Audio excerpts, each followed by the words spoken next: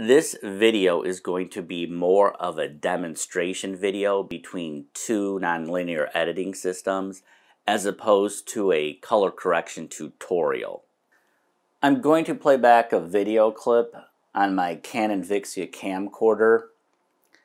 I'm taking the output of the Canon Vixia camcorder and I've connected it into the input of the TV.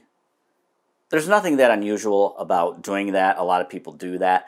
I just want people to see the yellow, the green, and the red. I'm going to play back this video clip using Avid Media Composer and Premiere Pro in just a second. I'm going to use the Blackmagic Design UltraStudio Monitor 3G to do that. The video clip has finished playing. I'm going to now connect this to some third-party hardware.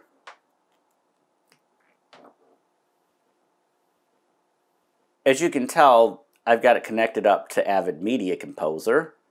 I'm going to hit play really quick, and you should notice the colors look identical to when I played it directly from the camcorder. That is exactly what you would expect. I'll let it play for a little bit longer.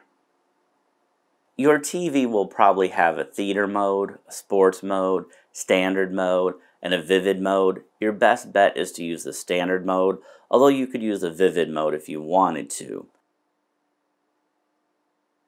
That's about it. That's the end of it.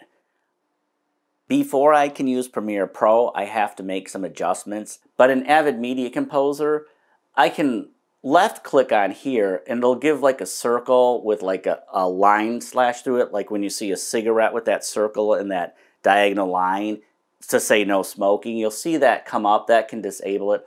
Or you can right click it and just click on the new tech piece of hardware. It's in there by default on the Avid Media Composer, but I have to do that so that Premiere Pro can now make use of that UltraStudio Monitor 3G.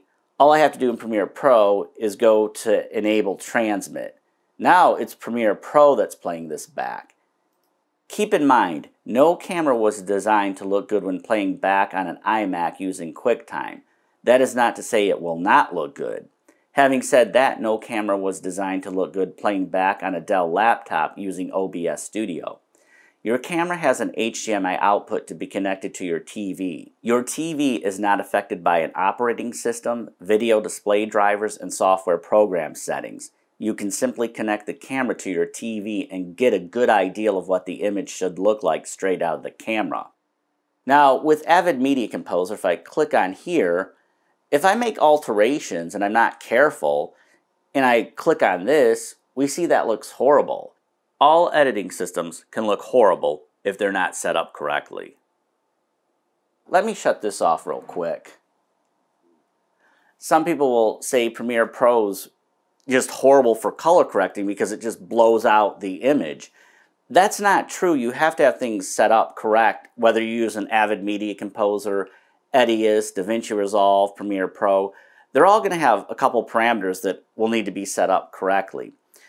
If I go to the sequence settings, I can make Premiere Pro look a little bit different by going to a different, like going from Rec 601 to 709 to Rec 2100.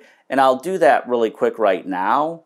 Let me hit OK. And now you notice that it looks dull and chalky. Now, if I go over to where it says Edit and I scroll down to Preferences and where it says General, if I enable Display Color Management and extend dynamic range and I hit OK, now it looks a lot different. Now, I want to say with Premiere Pro, if I go to Edit, I go to Preferences, and I go down to Playback, you'll see all your third-party hardware on here. Your monitors, a FireWire DV converter, anything by Blackmagic Design will show up. I only have the UltraStudio Monitor 3G connected, but I would have the option to use the Intensity Shuttle if I had the Intensity Shuttle connected. If you notice, I do have the option to use high dynamic range formats like the Rec 2020 PQ and the Rec 2020 HLG. If you have an NVIDIA graphics card where it says Adjust Video Color Settings, you will see a tab that says Advanced. Make sure you have the dynamic range set to full instead of limited. Before I get to the end of this video, I want to remind everyone that this video is a demonstration video. It is not a tutorial for color correction or using external hardware. I will have tutorials like that in the not so distant future, so don't be upset if you cannot see the GUI of Premiere Pro and Avid that well. Some of you might think the video clip looks a little bit better playing back in the Premiere Pro GUI. Others might think the video clip looks a little bit better playing back in the Avid Media Composer GUI.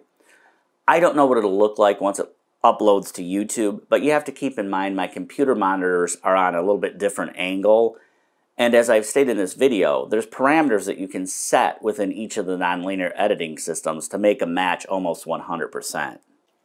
In Premiere Pro, I'm going to disable transmit.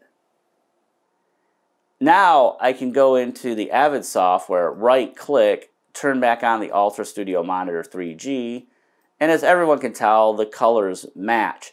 But what you can do is right-click, go down to Configure, and we're going to have the control panel of the UltraStudio Monitor 3G. As you can tell, the UltraStudio Monitor 3G does not support 4K, but then again, it is only $115. Most 4K cameras can record at 1080p to allow you to test out your camera on professional AV monitors. You can then use the same AV monitor in your nonlinear editing system to see if the colors match 100%. You could have an Acer laptop and use DaVinci Resolve, and someone else could have an iMac and use Final Cut Pro 10. The images on the computer screen might not match 100%, but what goes out to the AV monitor when using external hardware will match. That is the benefit of using third-party hardware. The UltraStudio Monitor will also play back interlaced video correctly when connected to broadcast-compliant hardware. If you found this video helpful or informative, you might want to watch some of my other videos.